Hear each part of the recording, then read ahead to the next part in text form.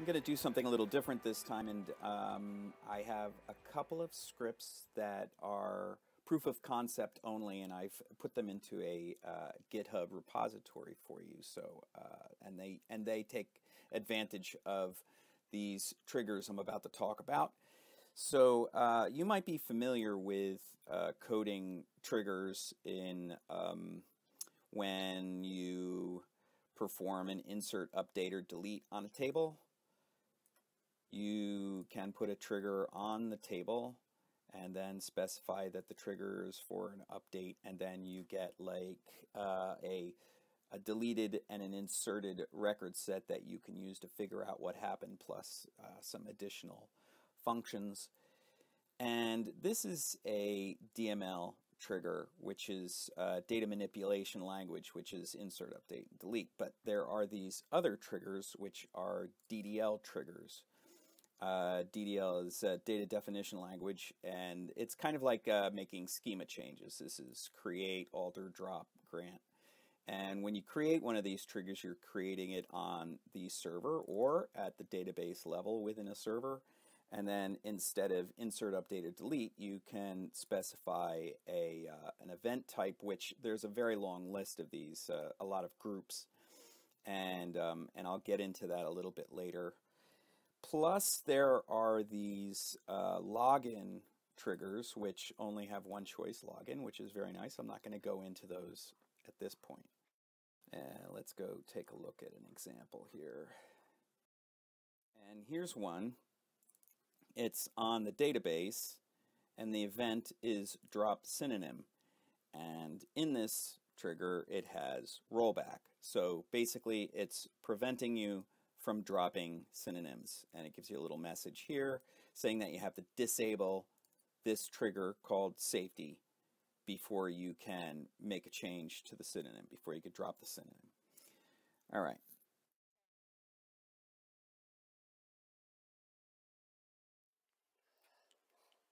So I'm going to demonstrate one of these triggers. This is at the server level, and the event I'm going to use is DDL events, which is the top level event, and that means that any event, any DDL instruction on this server is going to fire this trigger and is going to select this function called EVENTDATA, and then we'll get a good look at it. So let's cause this to fire by creating a table.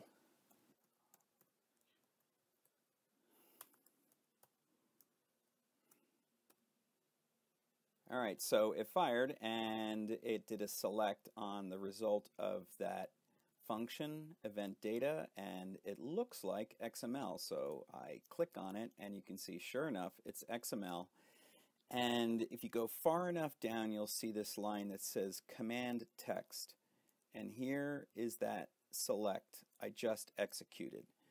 And the reason this fired is because a table was created, and that's what I did in this into A here. So I should be able to find a table. And I can see when it was fired, who fired it, and a bunch of other neat stuff that I could keep track of. So wouldn't it be nice if you just insert every time that trigger fires, just take the results of this function and write it into a table. And I've already done that. I have a table here. Hopefully I can find it. Here it is. And if I select from it, you'll see that it's just full of XML in it. And then I can open up any one of these and see what the event was. So I'll parse out the command here with the nodes XML function, which works with the cross-apply join. And nodes just needs a path to the command.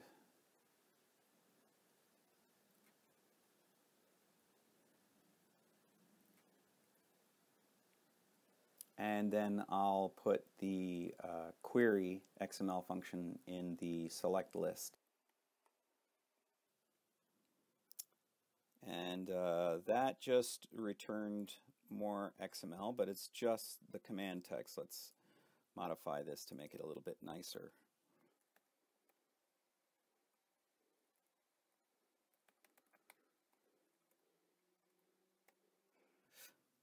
There we go. Now the results are just the commands that were executed. And since I've created this trigger, I should probably show you where to find it. And it's in these server objects here. You'll see triggers. And I'll refresh this. And there's the trigger I just created. This one is mine, and this one came with SQL Server. We can also select them from the server triggers table. And here's the trigger that came with SQL Server, and if I scroll all the way over, you'll see it says, is MS shipped? And here's the trigger that I just created. Now I should show you the list of events that you can enter here. Like I say, this is the top level event that I entered here, so let me show you the list of all the events.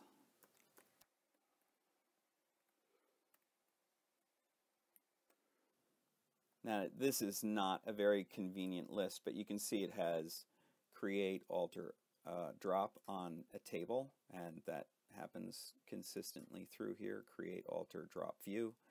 And you can see that it has a parent. That is a group. So you can see like there's a few of these that have 18 on them. Let's get down to the groups here.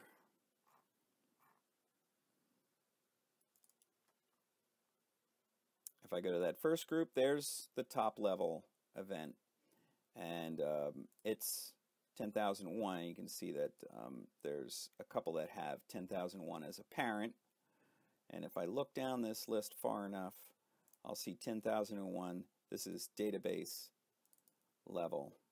I don't want server level events. I'm gonna make a trigger on a database, so I'm gonna need this one here.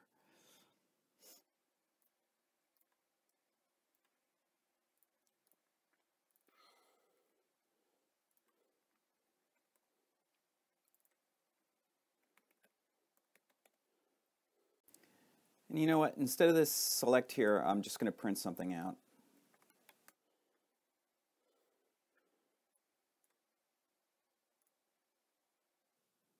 Now, it just returned that XML because I have that server level event. But if I make a change to this database, I will also get a printout of DDL change.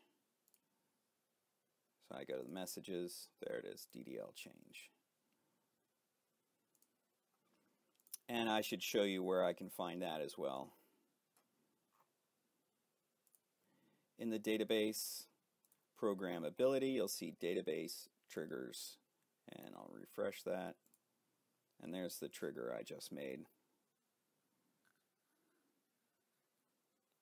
So just to give you a few ideas of what DDL triggers might be good for is, let's say I showed you in that documentation that it blocks. You can use it to block certain DDL changes by doing a rollback. You could use it for trapping all DDL changes and keeping a record of them. You can also use it for doing automatic testing. In other words, you make a change to your schema and that can trigger a test. And I have scripts for doing these things. So here's my GitHub, and if you go to my name, Chuck Newman Jr., you'll find a repository called DDL Event Triggers, and it contains 3 files. 2 are scripts, and 1 is a Management Studio custom report, which I'll demonstrate in a minute. And these 2 scripts, one is for capturing all of the changes in my entire server, and another one is for issuing tests. Now, if you want this code, the easiest way to do that is come over here to this clone or download, and then you can just click download zip. when you run the change tracking script, it will create a database called tools, and then it puts a bunch of tables inside of it. One is that scripting table that I showed you contains all the XML. But if I were to show you what's in here, I'll select one of these views, and you can see it has the XML already parsed for you, and you can see here the instructions over here and what type of object was changed, what the name of the object was, who did the change, it's always me, and what the change was. But this is a lot of data. One thing you can do is you can take a look at all the objects, just a list of the objects that have been affected by DDL instructions, and here's a complete list of the objects. So let's say I were to pick one of these. I'm going to pick a procedure, get test results in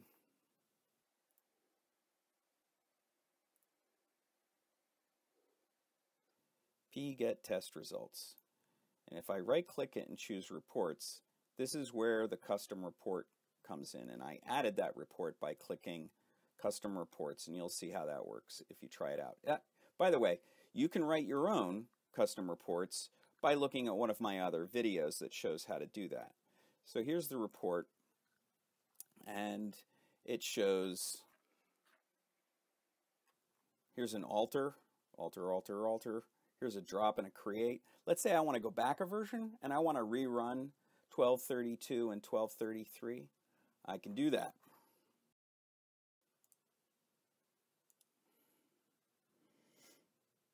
Rerun DDL events.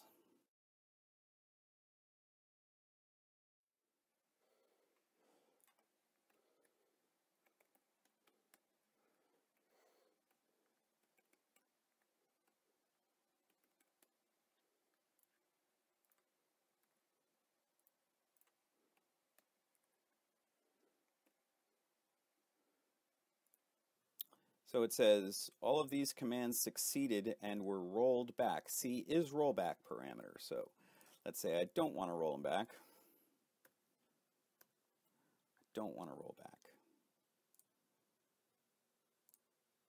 There, done. All right, let's demonstrate the test suite.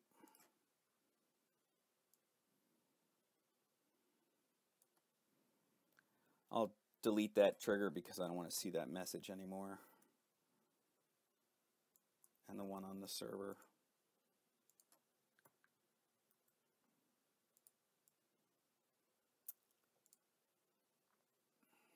Okay, for the test suite,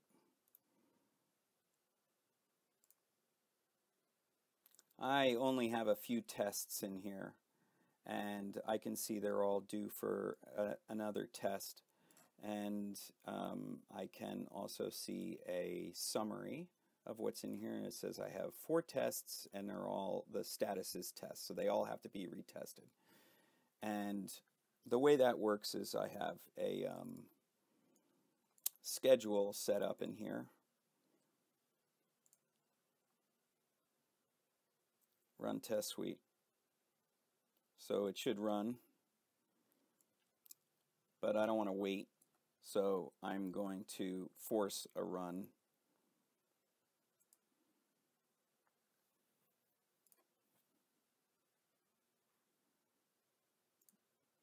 Now let's see if that updated it.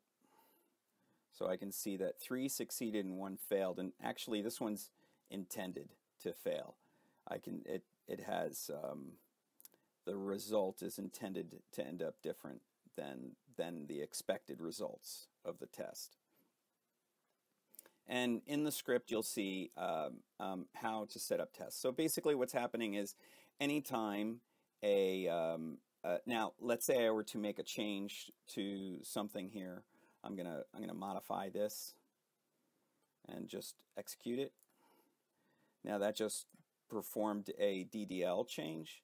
So if I go take a look at that test suite again, I can see they've all been put back into test status. And so that's how that works. So if you have any trouble running the scripts, it may be because I have some 2016 code in there, because I'm running on SQL Server 2016, and I'm using this new syntax where you can say create or alter. Plus I'm using, in some cases, the drop if exists. That way I don't have to check if it exists first. So that's it. Thank you very much.